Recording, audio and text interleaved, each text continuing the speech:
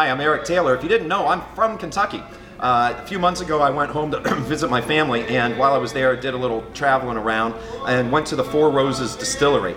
Had an awesome time there, learned a ton about the Four Roses product, and met some really nice people while I was there.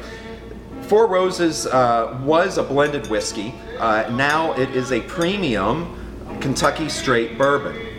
One thing that is different about Four Roses than any other bourbon is that it is made from 10 unique recipes. So they have 5 different strains of yeast, and they have 2 different mash bills. Mash bill is a recipe that uses that determines how much corn and wheat and rye and barley and other ingredients that are used to make up bourbon. So the Four Roses Yellow Label is their entry level. It is made from 10 different unique recipes, blended together by the master distiller, so that it is consistent from year to year, from batch to batch, and from bottle to bottle.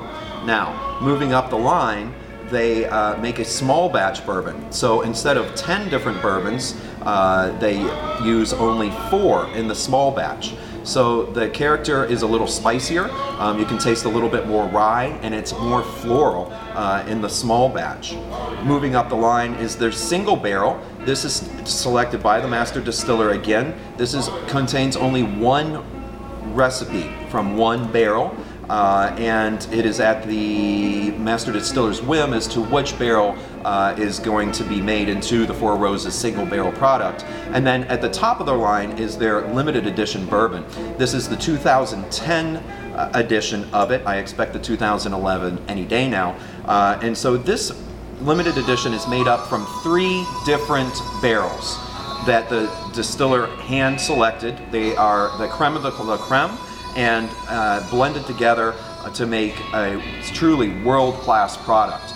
So takeaways from Four Roses talk here is that uses 10 different bourbon recipes to make the Four Roses Yellow Label. The small batch has 4 different recipes. Single barrel is just that, comes from 1 single barrel. And then the limited edition, a creme de la creme blend of 3 different barrels and bottled at cask strength. I recommend trying Four Roses, especially the Yellow Label. It makes a great mixer, it makes a great bourbon to use for parties, and just to have around the house to offer yourself and your guests. So if you have any more questions about Four Roses and Kentucky bourbon in particular, come on by and find me, and I'd be happy to talk to you. Thanks for listening.